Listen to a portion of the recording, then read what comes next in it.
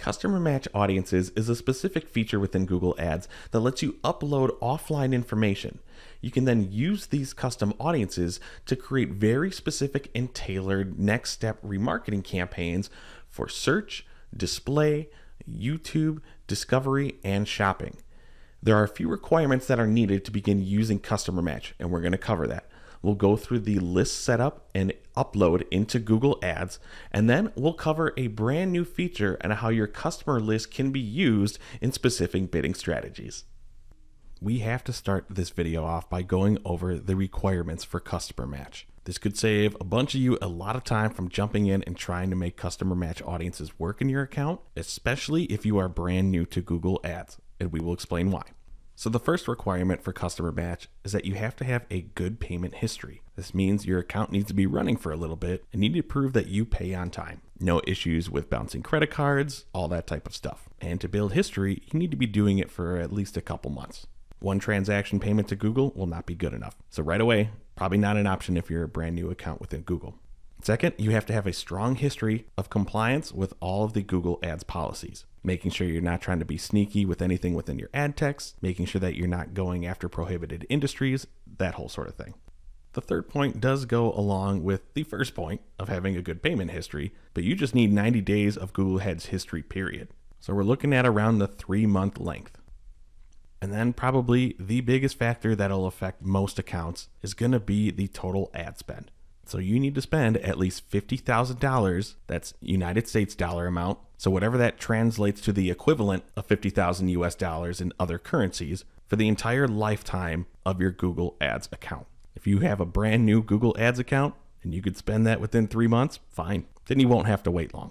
But at the time of this video, there is no way to get around this last step. So we're going to keep on moving, and hopefully everything I've said so far still applies to your account. If not, and you just want to learn more about Customer Match, that's good. Then you will be ready for when your account is ready to use these audiences. Besides requirements, I want to go over what you cannot do with Customer Match. You cannot run ads that try to collect more personal information from the specific audience. But don't turn around and try to run ads to a specific customer list and try to get more personal information from those users. You should not be uploading information from any user under the age of 13 that is specifically listed within Google's policies.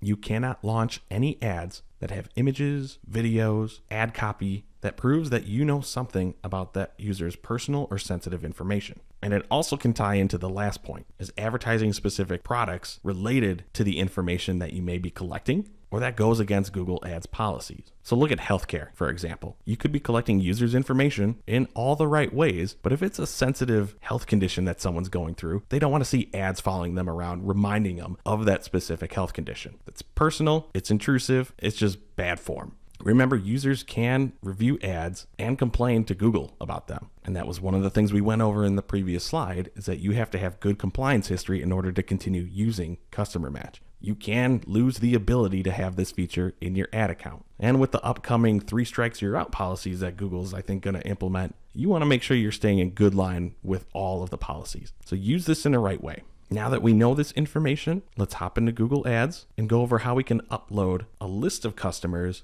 and then use that audience within our campaigns. Wherever you are in Google Ads, we want to head to the Audience Manager. So let's go over to our Tools and Settings. You'll see it in the top navigation. Then under Shared Library, there's Audience Manager. Let's go on over to the blue plus button and create a new list. Right now, here are the options, and we want to go towards the bottom to Customer List. I already went ahead and named my audience segment, so then we can just look at the data we want to upload. The way I'm going to show you today is going to be the option that's already selected. Uploading emails, phone numbers, but you see there are other options for user IDs and mobile device IDs. I have no problem admitting I've never used the bottom 2 options, so I can't help you there. The easiest information we've always had from clients has always been emails and phone numbers. Now, as I get off of this, I do want to show you the blue highlighted section here, because in the intro I said, yeah, with customer lists, you can do some pretty cool next step marketing tactics. You can, and that's where you have to hit that $50,000 lifetime spend if you want to do that. This is the Paid Media Pros demo account. We've only run very few ads for our YouTube videos. We have not spent a ton of money. We clearly have not spent the $50,000. I can still upload a list, but I can only use that audience in an observation setting. That means if I layered onto any of my search campaigns, I can just get information of how that audience performs within the search campaigns if it's large enough. Once your account hits the $50,000 lifetime spend, you will be able to use a customer match audience in the targeting setting. That means you're telling Google only target the people on this list. And even if you hit the $50,000 in spend, you still have to make sure you have a good history of being compliant, a good payment history, and you're in an industry that's allowed to use this type of advertising. So I'm going to walk through the rest of the setup, just pretending that we're hitting the 50K limit. So no matter whether you hit the 50,000 or not, the way you would upload the list would still be the same. If you already have your own file that you choose to upload, that's fine. But I still prefer to click on this link right here and use Google's template. And you're going to see why. So I clicked on the link. I'm going to open this up. And here we see the customer match template. Anything with the hashtag in front, that's going to be ignored. So pretty much this main part right here is where you would start entering your data. They will go through all the formatting guidelines for if you're going to upload the information unhashed. And then down below, starting at row 11, there's the hashed formatting guidelines. I'm going to start deleting some of the hashed information just so it makes it easier to see. And then I'm making sure I have all the columns. So if I space this out a little bit, the column names, as I'm showing right here, must be in this specific format. So as I'm going up, I'm just going to change one of the column headers. If you're exporting your information from your CRM, and that's what the column header format is going to be, first name, all lowercase, all one word, most likely your file is going to get rejected. The format needs to be exactly as how you see it in the data to upload section. So capitalization needs to be intact. Make sure the right spacing is intact. So I'm going to set that back to the way it is. You can look at uploading just the email information. If so, leave all the other columns blank. If for whatever reason you have customers that have multiple emails, multiple phone numbers, that's fine. You can go ahead, insert another column, and make sure that each row has each of the different emails or phone numbers. You probably saw in the original template, it did have a few of these columns duplicated. It's for that very reason. It is okay to leave certain fields blank. Let's just say for this first test email, you have the email, but you don't have any names. Just remove them and don't add any sort of weird exclusion information. If you have something like the NA I put for first name with an email, it's definitely going to get rejected because Google knows how an email address should be formatted. Same thing with country. They know what the country codes are and how that should be formatted. So just leave things blank if you don't have the information. I already kind of went through email, so make sure that you don't have any extra spaces and make sure it's an actual email address. If you're going to use the phone number, you have to include the country code. And the country code uses the ISO 2-letter or 3-letter codes. Don't write in the full name of the country. For first name or last name, as you can see in this document, you do not need to capitalize anything. But for first name, don't include any prefixes, Mr., Mrs., Ms., Doctor, that whole sort of thing. And for last name, no suffixes. Junior, senior, the second, the third, you get it.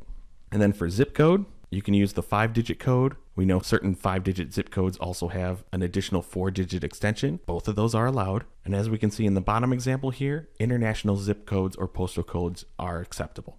So I'm going to save this. We're going to leave it in a CSV format. Sorry if the name of the document is really small, but CSV is the only file format allowed. And then let's go and upload our information. We can go ahead and choose our file. Pretty straightforward. And then you must make sure that this box is checked and you understand the customer match policies. It's a lot of the stuff that I just talked in the beginning of the video. If you do not check this box, you will not be able to upload and create the audience. One benefit of a customer match audience, and if I expand this here, is that customer match has the ability to never expire. So if you look at the other audiences, we can create an audience manager, website visits and everything. There is a maximum day length that you have to add within those types of audiences. But with the customer match, since you are collecting that information properly, right? That is your first party information. So you can use it as long as you like. But you see there is an option to add a potential expiration date. So if everything looks good, I'm just going to click upload and create. Now, if you got to this point, things are looking good. Most likely your audience is fine. They will tell you at this point if there are any formatting issues, and they're pretty good at letting you know exactly what needs to be changed. We see in the last point that lists must have at least 1,000 matched users to be eligible to serve. So you do need larger lists.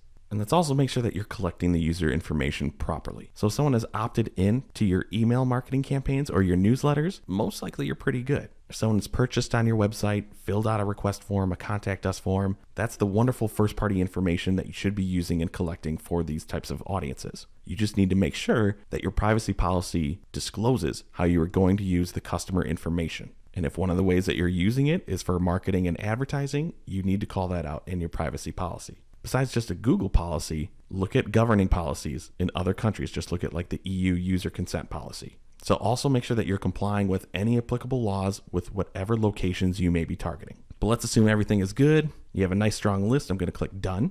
And there we see this audience is now eligible to use in Audience Manager. Again, understand I don't have 50K in spend, so I can't add it as a targeting option, but we can still add it in as a layer option.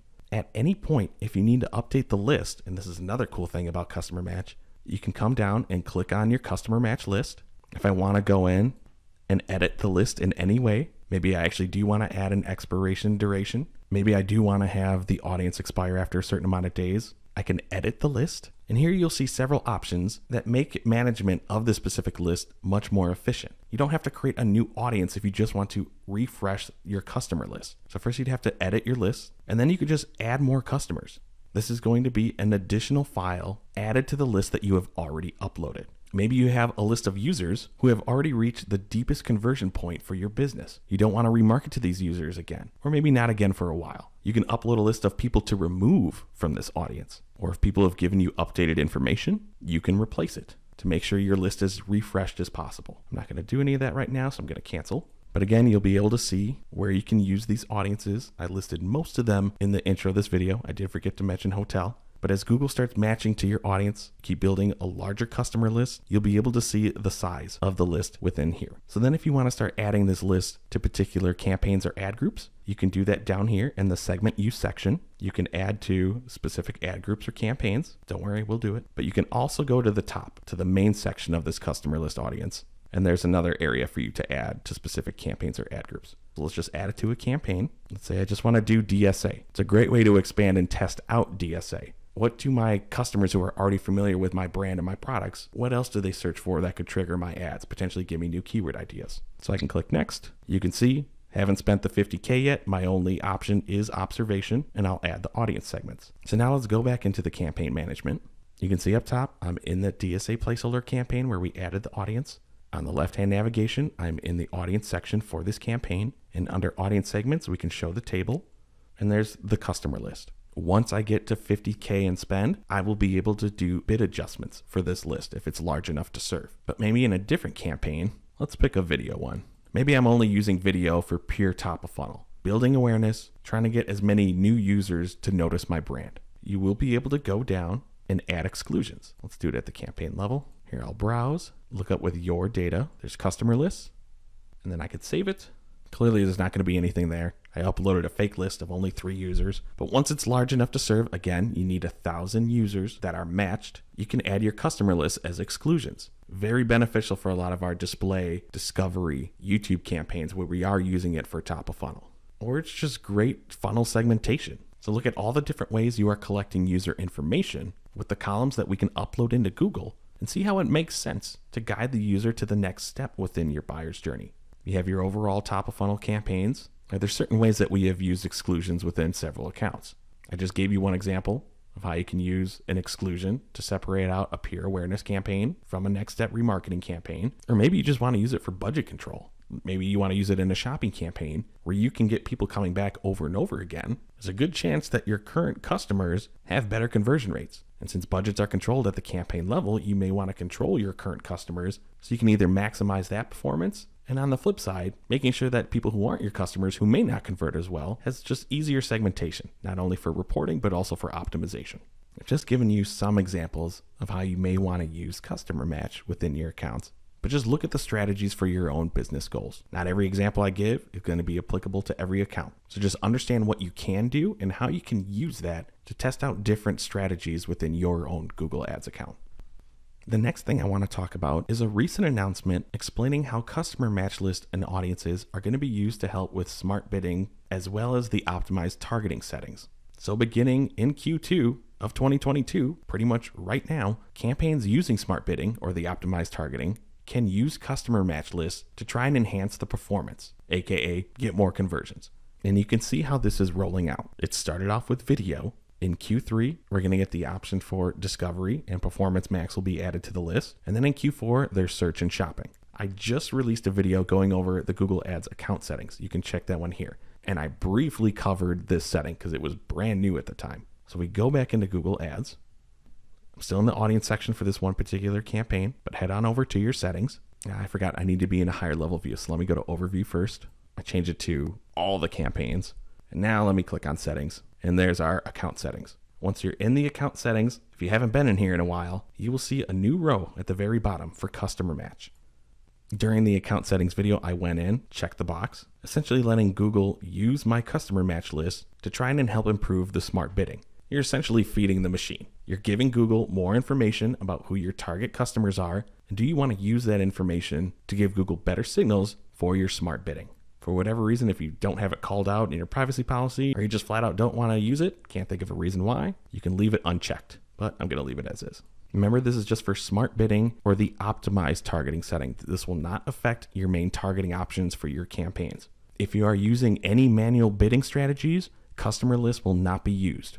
You will have to switch to a different automated bid strategy, but you'll still be able to apply your customer list for any observation audiences to make any bid adjustments. Again, if you've hit that 50K threshold. This can really only be a beneficial move. I honestly can't think of any negatives for having customer information used for smart bidding unless your customer lists are just not good. And if that's the case, then you have a bigger problem. But on that note, that's pretty much it for customer match. Honestly, I think the most difficult part is just making sure that you have enough ad spend and you have a large enough list to upload into the platform. We love using these types of audiences either for better targeting or for more accurate exclusion audiences. So think about all the ways you can use this in your account. And if you have any other questions on the list upload, maybe the formatting, maybe other strategies on how we use customer lists, feel free to ask us in the comments below. Thanks for watching our video. If you found it useful, give us a thumbs up below. We release a new video at least once a week, so if you want to see more from the Paid Media Pros channel, be sure to subscribe.